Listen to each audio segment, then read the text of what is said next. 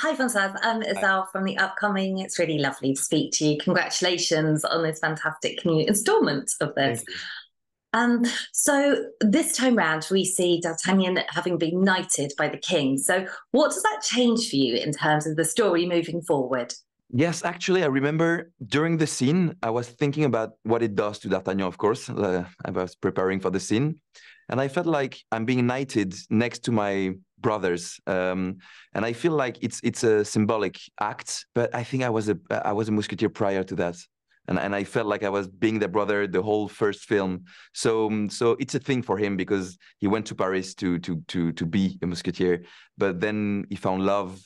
He he found those men that are now his brothers and stuff. So it's only symbolic. Obviously, Milady, who the story is focused a lot on, she plays a really big part with you. I mean, she kind of part seduces you and then becomes this warrior who fights you as well. And you have these amazing scenes, these action scenes, sword fighting, and there's this particularly poignant one where you're fighting fires together. It's just wow, it's amazing. What was that like to work with Eva Green in that role and kind of bring that to screen? I mean, it was a blessing.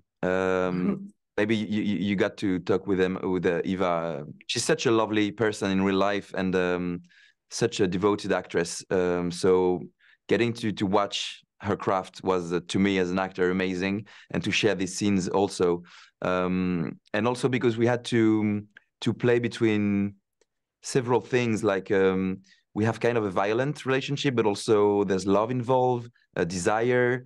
So it's a whole package. And with Eva, you never know what to expect between action and cut. So to be always on my toes was something really thrilling, actually. Obviously, how did you feel when you got the script and realised that you probably weren't going to get your happy ever after with Constance? Yeah, I know we're spoiling a bit, but it's okay. I remember I read obviously the two scripts prior to the shoot because we shot the whole thing in one big shooting schedule.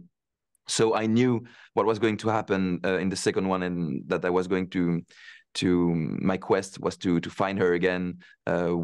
And we know the end of this story.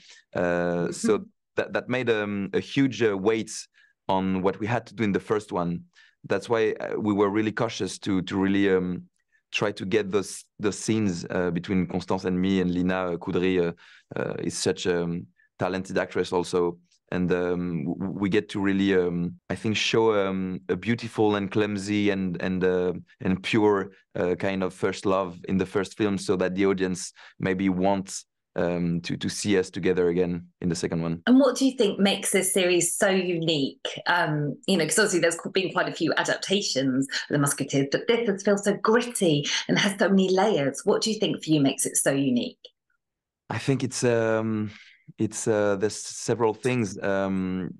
Dumas' writing, obviously, it's like 2 centuries ago, and it's timeless and still really relevant in today's society. So themes like the arcane, I don't know if this word is, I can say this in English, but the backstories of the politics, all the manipulation, themes like love, loss, betrayal, troubled past, things really still are relevant today, I would say. And then, yes, those characters are timeless in a way. Thank Well, thank you so much for speaking to you me very much. today. Thank you very much. Thank And I you. hope everyone enjoys it as much as I did. Thank you. Thank you. Have a Bye. good day.